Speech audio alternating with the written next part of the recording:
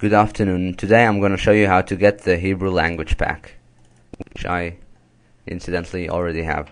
Go to Minecraft forum, scroll down to the language packs. Done. Now you go here, you need to go into the Hebrew translation one. You go to here, there are three links, click on one of them. I'll click on the file hosting. You can download it. I already downloaded it, so I'll skip this. There it is. You go right click, extract to Hebrew pack, and there it is. Now you'll go to start run or Windows button R to appdata, which is this appdata, appdata, between 2 percentage signs.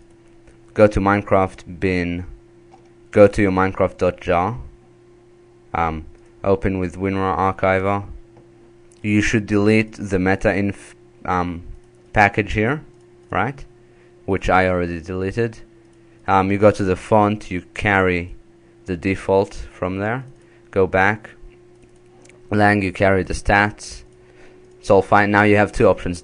The English US one, this one, is only for the mod. Now this one is purely for without the mod. So you'll delete this one because we currently don't have the mod here, and you'll just drag it here and rename it to EN US1. Close, close, close. Minecraft. Awesome. Start.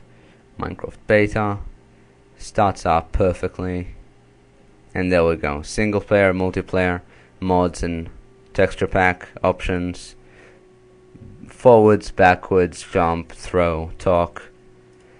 You can create a new world, name of the world. It will save in, I should probably change that, and there we just did this. This hasn't been fixed. This is fixed in the mod, and the mod is linked in my thread. Thank you for listening.